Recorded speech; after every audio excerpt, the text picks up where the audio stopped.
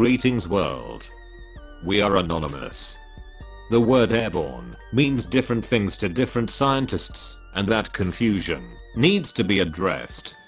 They impress on all of us that droplets laced with the coronavirus do not remain aloft for long, that it only travels 6 feet at the most before it falls onto the ground. That is why we are told that soap and water are the best protections one can find. The corrupt corporate paid media repeat that message many times throughout the day. When health officials say the pathogen is not airborne, they are actually relying on a narrow definition of the term, and one that has been disputed by some leading scholars of viral transmissions. If these scholars' fears bear out, if the new coronavirus does, in fact, have the potential to travel farther through the air than officials have been saying, then we all might need to reevaluate our standards for protecting healthcare workers at the front lines. In fact, we might need to make some adjustments to our way of life. From the beginning, they said any spread of the new virus through the air has been downplayed by the corrupted corporate paid media. World Health Organization Director Tedros Adhanom Ghebreyesus assured people on Twitter that the virus actually is not airborne. He went on to clarify that it spreads from person to person through small droplets from the nose or mouth, which are spread when a person with coronavirus coughs or exhales. According to this way of thinking, the blobs of viral particles that get expelled from coughs are too big to float around, so they mainly cause infection by landing onto someone's clothes or by dropping on a surface from which they are later transferred to someone's body via touch. Public health officials such as Tedros also stated that a truly airborne virus is one that floats around for extended periods, like the measles, which is known to be infectious in the air for at least half an hour.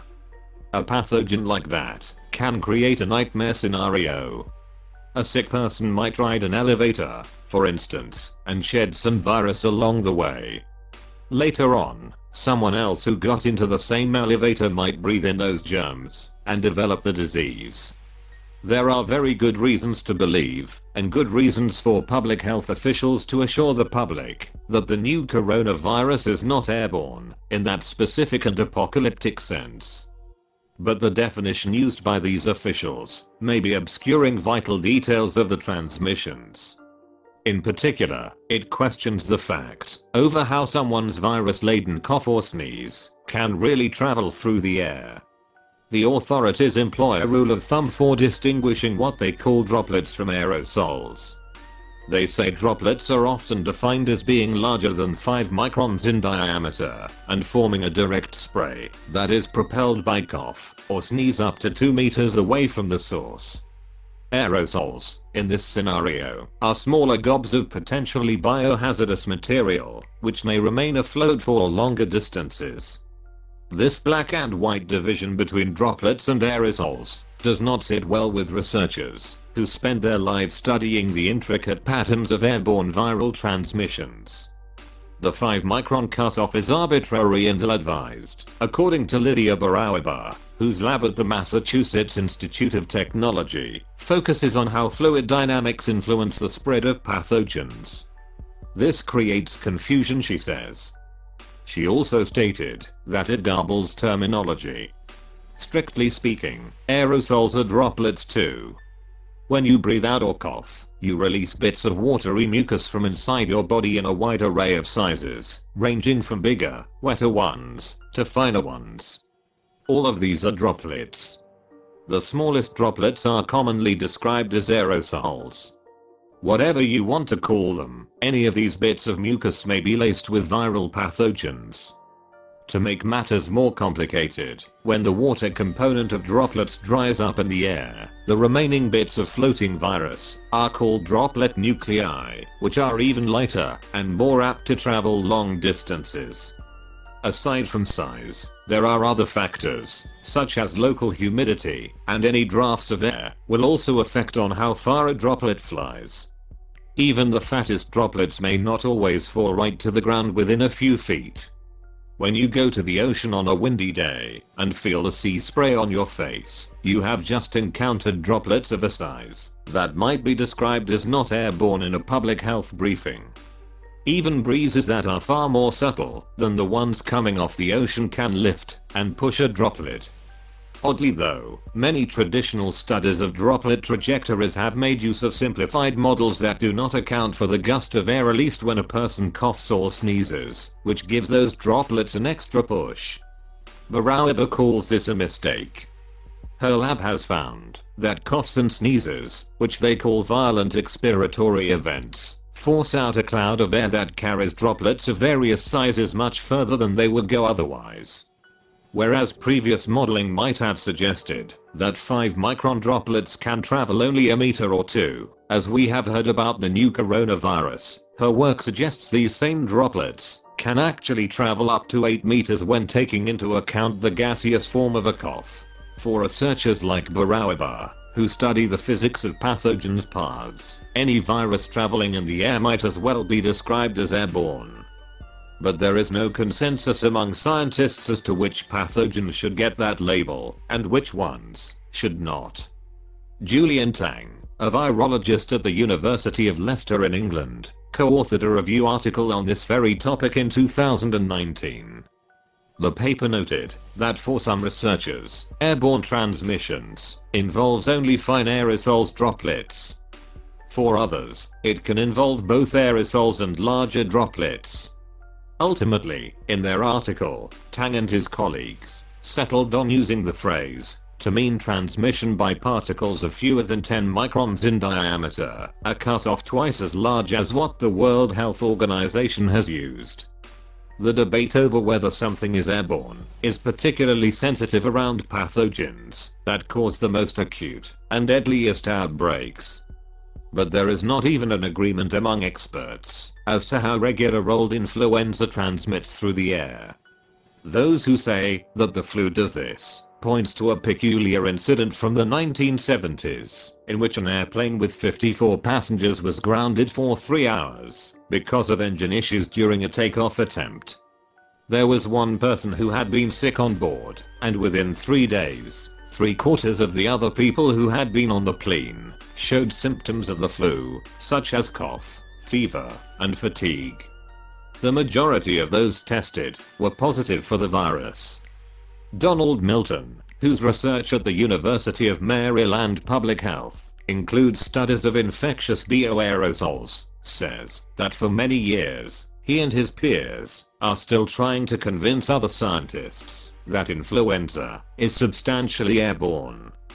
He published an article in 2018 asserting that, contrary to what some might think, sneezing and coughing are not required for influenza virus to be released in an aerosol form that can float around. Meanwhile, the aerodynamics of more exotic pathogens has stirred controversy. One infectious disease expert warned in 2014 that Ebola might become highly transmissible by air. This proved to be a false alarm. There is some evidence that coronaviruses, such as SARS and MERS, can travel in hospital air. Some researchers still dispute these data. The MERS research, for example, did not use a hospital room without infectious patients as a control. But others take it as a given that these coronaviruses were floating in their infectious form around parts of the hospitals. As for the airborne behavior of the new coronavirus, scientists are racing to obtain data. A study published in the Journal of the American Medical Association on March 4, 2020, looked at the hospital isolation rooms of 3 patients in Singapore with the coronavirus. The study offered some solace because it did not find evidence of the virus in air samples. However, the air vent blades in one patient's room did test positive for it. A second study, described in a preprint article published on March 10, 2020, examined the hospital environments of coronavirus patients in Wuhan, China. Although the levels of the microbe that causes coronavirus in most rooms were undetectable or low, the study did find the presence of the virus in aerosol form. That there would be non-negligible amounts of virus in the air does not surprise Lindsay Mayer, a researcher at Virginia Tech, who studies the dynamics of viruses in the air. That was exactly what she suspected, she stated. Even before that article was published, she mentioned that it is unfortunate that the World Health Organization insists on saying that the coronavirus is not airborne. Crucially, the hospital studies only looked for the genetic signature of the virus, as opposed to mixing the viral material with animal cells to see whether it would wreak havoc. As such, they could not know whether the viral material present in the ventilation system or the air was infectious. This is a critical point. Virologists emphasize that the presence of residual RNA or DNA left by pathogens in no way guarantees that people might get sick from it. However, the question of whether the coronavirus is infectious as an aerosol was explored in another article posted as a preprint. In that study, scientists used a laboratory machine to force the virus into aerosolized form and then tracked it for 3 hours. They found that the pathogen was still able to infect animal cells at the end of that time frame, although there was substantially less of virus suspended in the air from 1 hour to the next. These articles should not be overinterpreted. Only one of them has been vetted by peer review at this point. It also remains unclear and undemonstrated whether the coronavirus released from patients' lungs comes out in aerosol form, whether aerosolized particles of this virus travel significant distances, and, if so, whether they do so in sufficient number to cause infection. Notably, while the joint World Health Organization and China, a report published in late February of 2020, said that although airborne particles were not believed to be a major driver of transmission, it is noted that such a mode can be envisaged if certain aerosol generating procedures are conducted in healthcare facilities. Given that much research on airborne transmission in outbreaks is focused on medical settings, it is also less than clear on how even the most common viruses might pass from person to person under everyday circumstances. Julian Tang and his colleagues have created a visualization of the breaths exchanged by two people in conversation standing 3 feet apart. Most of the time, the puffs of air they let out remain separate, but portions of their exhalations do sneak from each person's breathing space into the others. Given all this uncertainty, some experts say there needs to be better public messaging on the spread of the coronavirus. Crowded public transport, where people can breathe on each other, may also lead to transmission of infection, Tang says, echoing public health advice that, while widespread, may not be getting as much emphasis as hand washing. Milton agrees, adding that it might be wise to shut off air circulation systems in cars, which could potentially spread the pathogen among passengers. When public health officials say a pathogen is, or is not airborne, creates a false dichotomy, which does not keep people safe. In this particular case, the people who are most at risk for airborne transmission are medical workers. There are concerns about insufficient supplies of respirators. The US Centers for Disease Control and Prevention updated its guidance for healthcare personnel dealing with the coronavirus pandemic. Based on its assertion that airborne transmission from person to person over long distance is unlikely, the agency said that face masks, presumably the floppy surgical masks, do not do as much to protect against floating pathogens. But if the studies and preprint articles prove to be correct, and the coronavirus falls somewhere on the spectrum of airborneness to not at all, then this pandemic should show all of us how corrupted governments alongside with scientists truly are. We are anonymous. We are legion. We do not forgive.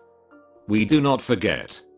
To all corrupt governments and psychotic scientists, it is only a matter of time till we, as one, as humanity, end your corrupt control over all of us. So, expect that.